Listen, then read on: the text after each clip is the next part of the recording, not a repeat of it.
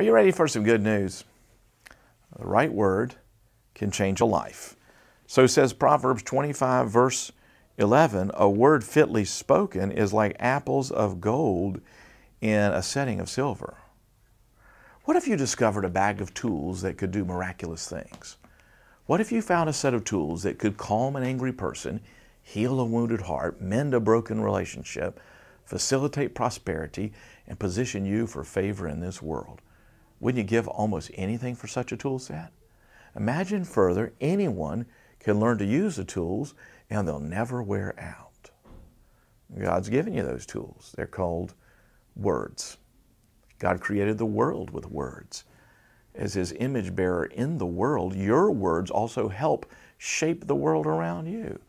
Language is part of what makes us truly human. Without sight or sound, Helen Keller not only experienced profound isolation, but until she discovered language, she said she didn't really know what it is to be human.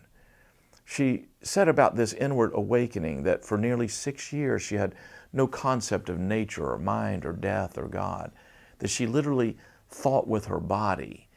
But when she awoke to the knowledge of language, she awoke to the knowledge of love and concepts of nature and good and evil. And she said, I was actually lifted from nothingness to human life through language. God has entrusted us with the power of words to shape others' lives. Muhammad Khatani won the 2015 Toastmasters International Speech Contest with his speech, The Power of Words. And he illustrated his thesis by telling of the time that his 4-year-old son drew on the living room walls with crayon.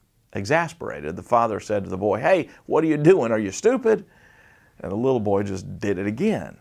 And a week later, the little boy was in his room just drawing on the walls, gleaming at his father just to spite him. So Khatani knelt down to one knee, looked his boy in the eyes and said, "Son, you're a big boy now. Don't write on the walls anymore." And the child never did it again. A word fitly spoken is more precious than gold and silver. And that's the gospel. Well, that's today's daily devotional, and you can get more like it by clicking right here, or better yet, subscribe to the channel. Get them all, and I hope that you have a wonderful day.